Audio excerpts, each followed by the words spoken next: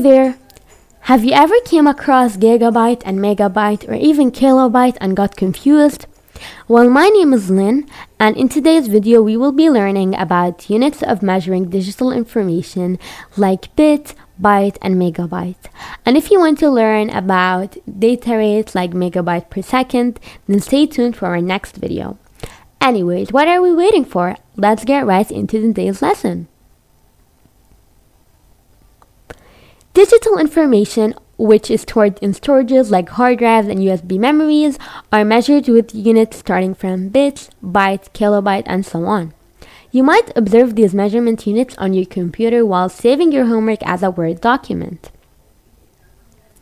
A bit is a binary digit, the smallest increment of data on a computer. It is usually 0 or 1. 1 byte consists of 8 bits. A character like letter or numeric such as A, B, or 8 is stored as 1 byte. For example, letter A is stored on your PC as 1 byte that contains the bits 011401. So everything stored in our computer, storages like pictures, videos, or music, are encoded as bits. Remember, 1 bit is 0 or 1 and 1 byte is 8 bits. Now let me give you an interesting example. Lynn, my name. Storing it in a text file will occupy 3 bytes like so. Each letter contains 8 bits. L, I, N. Really interesting, right? Data can be measured using different measuring units. Examples are 1 kilobit, which is 1024 bit, 1 megabit, which is 1024 kilobit, 1 gigabit, which is 1024 megabit, 1 terabit, which is 1024 gigabit, 1 zetabit, which is 1024 terabit, and yeah, remember 1 byte is 8 bits. Now you can convert from bit to byte in a really simple step, which is by dividing 1 over 8. So let me give you a few examples. 1 kilobit divided by 1 over 8 kilobyte will give you 0.125 kilobytes. All you have to do is divide by 1 over 8. Now 1 megabit can also be converted by dividing 1 over 8, which will give us 0.125 megabytes. Really simple. It's actually really fun to solve too. But why do we have all of these measuring units? Suppose we have a folder which is 0.5 gigabytes.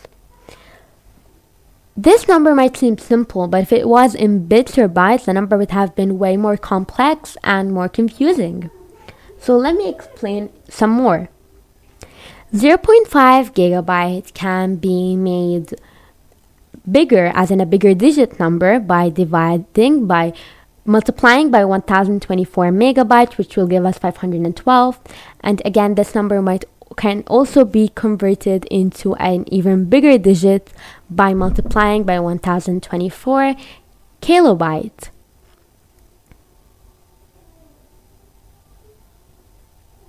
Which will give us 524,000 kilobytes, which can also again be converted into an even bigger digit by multiplying by 1024, which will give us the answer in bytes.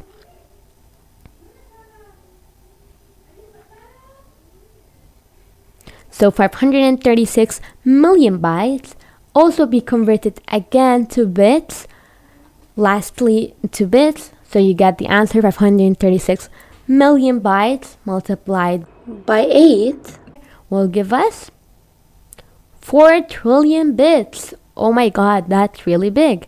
I'm really thankful that we have all of these other measurements which keep things simple. Anyways, now we have a folder which is 10 trillion bits big. This number is really complex and confusing. Let's see how can we make it smaller using the other measurements.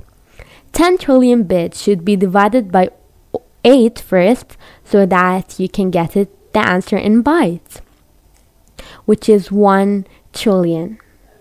Now, we have to convert this to kilobyte. In order to do that, you have to divide 1 trillion byte by 1024,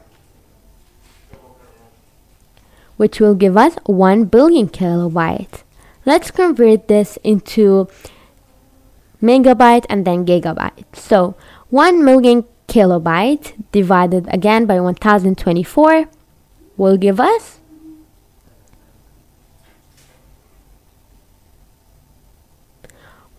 119,000 megabytes. And lastly, let's divide that one more time by 1024, which will finally give us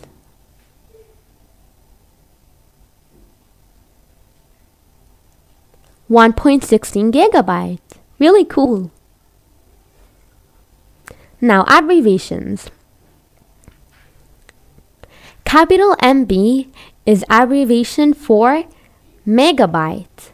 Small MB is abbreviation for megabit. Capital KB is abbreviation for kilobyte. Small kb is abbreviation for kilobit. And so on.